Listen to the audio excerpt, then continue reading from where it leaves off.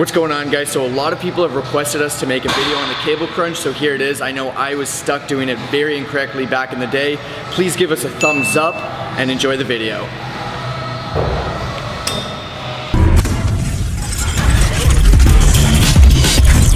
First and foremost, as you guys know the drill, we're going to 3 common mistakes. The first one, this is going to be opposite to all the other videos we make. You don't want to retract that scapula. This is the one time you want your spine completely bent.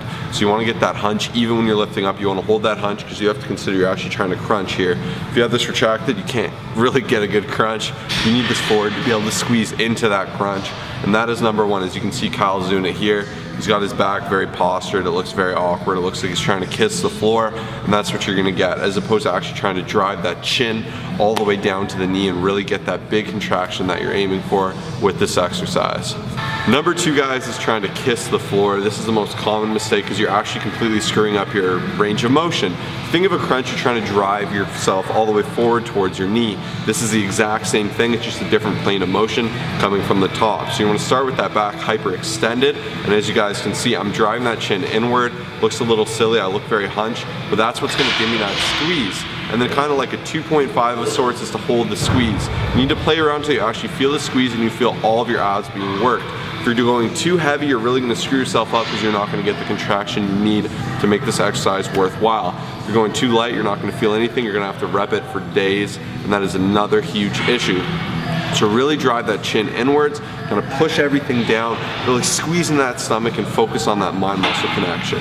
Common mistake number 3 is distance. I find so many people like to go way too close. By going too close, like literally up to here, it's going to be limiting your range of motion. And a lot of people think they're going to be working their abs more by going far back here. This is also going to be limiting your range of motion. So I highly recommend finding your sweet spot, making sure to get a nice squeeze, a nice contraction, and not limiting your range of motion, getting the most out of this exercise. Alright guys, from the A to Z of this exercise, I'm going to keep it American even though we're Canadian.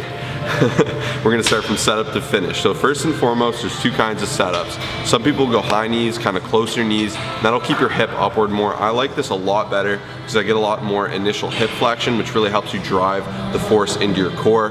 Whereas the people that have their feet really separated and wide, I find can get a lower range of motion.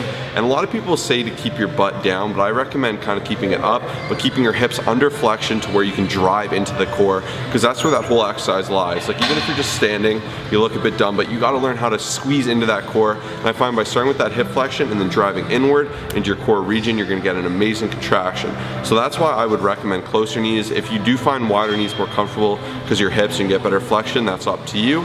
Next and most important is your grip. You're going to get a grip like a Facebook grip.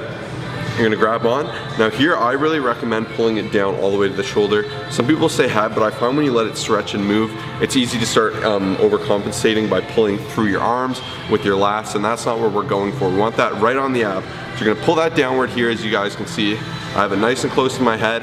Now from here, I kind of get that weird little bend in the back, right? So that's a hyperextension of the back, which is normally a horrible thing in exercise. So this is the one time we're gonna run contrary to that typical rhetoric. But here, past that, I'm driving the chin inward, and I'm trying to put a lot of force on my abs and keep that all the way down to a huge contraction. You guys can see, I like to hold and make sure I'm really isolating the muscle. But on the way up, you're gonna wanna go to where you feel your abs nice and extended. Not overextended, you don't wanna go too high, that's another common issue. You wanna go just where they're fully stretched out and fully contracted, just like any other muscle. Just like a bicep, you extend, you contract, and that's all it is. And with anything you do, that's what's important. But for this one, above all, play around with things, give it a try, and make sure you're actually feeling your abs when doing this exercise. Thank you guys so much for checking out this video. If you liked it and you learned something, please smash that like button. It really helps us out. Drop a comment, say what's up, say you liked it. Any questions or comments you have, we're happy to answer. We have a lot of other great how-to videos, so I recommend you check out our how-to playlist. That's the first link in the bio. Second, we also offer online fitness coaching. If that's something that interests you, you want to take your fitness to the next level. We do macronutrient coaching, programming, form evaluation, constant support, oversight. We're here for you if that's something you're interested in. Click the second link, watch the video, read the details. We'd love to work with you. Until next time, guys, peace.